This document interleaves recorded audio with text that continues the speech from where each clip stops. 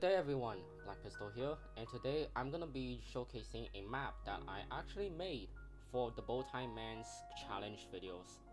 So this submission is actually been posted a couple months ago, and I was interested in it and I was inspired to do this kind of challenge to impress the Bowtie Man. I'm not sure if I could even impress him at all, but I'm gonna try. So over here I'm actually going to be showcasing what I've been doing. So right in front of me is going to be something that I've been working on for a very long time actually. I actually started this project like as a whole, like it's a pirate ship. This is the original idea. I actually built a pirate ship that has like double barrels that is connected with a bunch of wiring, like a bunch of redstone. But this one is just more than a pirate ship. Like if I don't look at it yet, don't look at it yet. Alright, so this one right here is called the Redstone Howitzer ship. Alright, so there will be a link download in the description to a media file link. Yeah, let's go ahead and show what I've been doing. Wow. Look at this. I mean, you can say that it's not impressive and all because you've definitely seen bigger projects. But hey, I've been working on this thing for so long while standing up. Why am I even mentioning this? And this one right here is actually pretty big actually. The first thing that I built was these barrels here. These barrels here are connected. Well, don't include this one. Don't include this large cannon here. These two dispensers here were powered by block repellers. I would just call them block repellers. Shout outs to you, Bowtie Man. Without you, I won't be able to make something like this. And it was hooked up to this piston here that pushes a redstone block that activates So it basically pushes a redstone block that activates these two pistons, pushing this redstone block to activate this block repeller, and basically retracting this redstone block and retracting this piston, this dispenser here. Now this will be in fast pace, but I will go over to the schematic version. This is the schematic version which I have torn up the shell. I was to say you can say anything if you wanted to. Basically this is how it works. So there's a lever, as you can see. It basically makes this redstone block push over to this piston here. Like there's two pistons here, like behind here, as you can see over in the full version. This is the schematic version. I can tear this open. As you can see, it basically fires this block repeller, retracting back its redstone block. But this, it would also at the same time, it will trigger this observer chain, because this one acts first, so that this one, right when it fires its piston arm, it won't be able to fire this dispenser because it already, like this dispenser here, it's been pulled up first. So that's why this one acts later. So I'm gonna show you one side first. I can show you the schematic version. Hold on. So if I fire this one, okay, as you can see, so you can pay attention to this dispenser here that's been hooked up by this observer block and this arm here and this piston here. So as you can see, it basically pulls up the dispenser, and this one is been triggered by this piston here because of this observer block chain. But because this one, again, like I said, activates first, it pulls back its dispenser first. That's why this one acts later. So right when I basically flick down, like extended back down this dispenser, this one, this observer block chain will cause 2 ticks, because this is a normal piston. It basically like extends out its arm and then retracts it back. So there's two block state changes. So that means there will be 2 tick pulses. That's why right when this one extends back down, this observer block will trigger 2 times, alright, causing this dispenser to shoot 2 fireballs. Alright. And this over here has been hooked up by this this contraption here. The way on how it works is basically, hold on.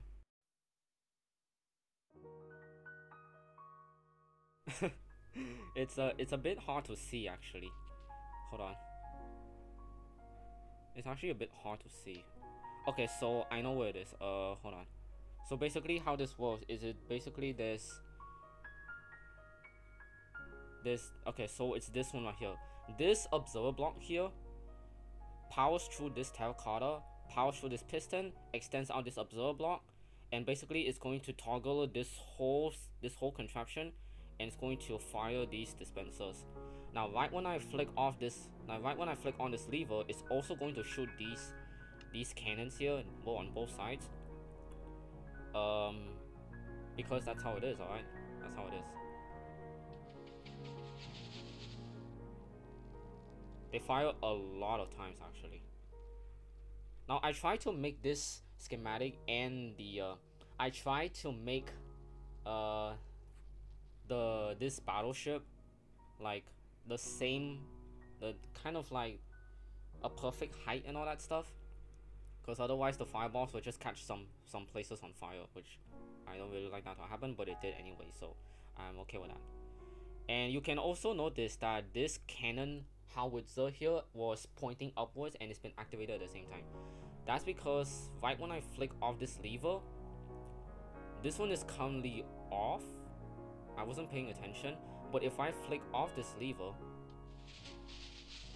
as you can see, it fires 4 fireballs. So it's the same concept. Well, not really, but this one's powered by pistons that makes this observer block go downwards, changing its block state, and then activating these dispensers, causing them to shoot fireballs. So yeah. So the side cannons are actually activated only when I turn off this lever. And this one here. So the cannon howitzer and the side cannons will be activated right when I flick off this lever. The front cannons will be activated both on and off. The way on how this cannon howitzer works is that there's a redstone block here that powers underneath this piston, pushing up a redstone block, activating these 4 directional pistons here. These 4 pistons pushing these observer block upwards so that it doesn't trigger this cannon howitzer. But right when I flick off the lever, this one retracts, changing this observer block block state, triggering these dispensers, firing the fireballs. Now this cannon here actually works as well. There's actually a schematic that I was working on, like right over here, like this schematic here. You can actually check out the schematic too if you want it, right? So the way on how this one works is there's a button here that pushes this observer block, triggering this observer line, and these side observer blocks here will detect. These ones that have this face facing these ones will detect, changing these lines and then activating these dispensers. Now because this is powered by a button, and because this observer block, this one and this one, their face are pointing at each other, meaning that they will continuously just like yeah.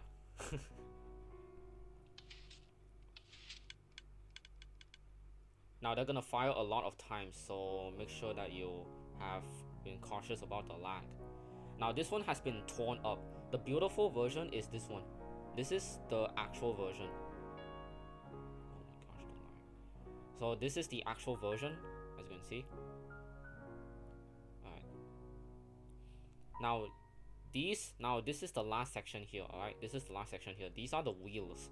Now I wanted to make a version where this battleship actually moves, but the problem is I'm not really into flying machines, so there's a problem with me doing that, so apologies if I can't do that at all. So the way on how these two wheels work is basically there's a lever here. The lever in the full version, not in the schematic version, the lever in the full version was actually placed somewhere below here, not here. So it's a bit hard to reach if you're not paying attention, sorry. So basically this lever will push this redstone block, and it will activate this piston, pushing these two observer blocks that are held by this slime block. Oops, sorry. Basically, it's going to trigger this observer block, trigger this observer line, activating this piston feed tape. Now this is actually a piston feed tape powered by observer blocks. I have made one myself that is also made out of like observer blocks, but it's only one block wide. It's impressive how I actually managed to achieve that. Now they will actually move too fast to where the pistons can't even push, like cycle the blocks, unfortunately. That's how observer blocks are. They are 1 tick pulses. Well, 0 tick pulse to be exact. Not 1 tick pulse, 0 tick pulse. They're pretty fast actually. So yeah, if you want to go down into the battleship, use this like little room here, go down this scaffolding, and you will see that this room here, you can see there's a command block here that says kill mobs. So just in case if you're lagging, you can kill all mobs in the area. So yeah. So yeah, that's the whole tour. Now you can actually read the signs. You can actually modify this version here, the schematic version. Don't modify that one. That one's already been completed. You can modify the schematic version. I've already torn it up. If you want to modify this, the full version, like this one here, not the schematic version. If you want to modify this version, you can, however. But just be careful not to break anything, because this one you can break something, but this one no. Now the way on how you want to modify this is basically you can just use the structure block, copy and paste this version over somewhere else. Don't be too far, don't be too close. This area here is pretty big. Just make sure you copy this grassland as well, just in case, because it's a lot easier for you to do this. As you can see, you can read the signs however you want. I don't want to give too much spoilers. You can even look at the turret that I'm working on, but it's already been pasted over to both the full version and the schematic version. I will make a version where the battleship actually moves, but only if I know how to make simple flying machines, alright? I don't even know how to make simple flying machines, and you expect me to make a working battleship that actually moves. So yeah, thank you guys so much for watching, and I hope I make it into the Bowtie Man's competition.